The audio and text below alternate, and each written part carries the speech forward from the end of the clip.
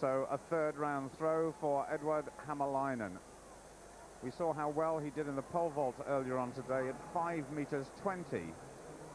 And the ups and downs of decathlon mean that coming into this event, he was on a real high. He'd gone to the top of the leaderboard, but he's struggling a little bit now. His best throw, 56 meters 60. Needs to go a little better to keep the pressure on the rest. It's just below 60. A little roar of delight there by Hämäläinen. Not the best javelin thrower, despite the fact he's a Finn. I say that because Finland has such a fantastic tradition in this event. And so, Hämäläinen, just one event to go. Second in the last 2 World Championships.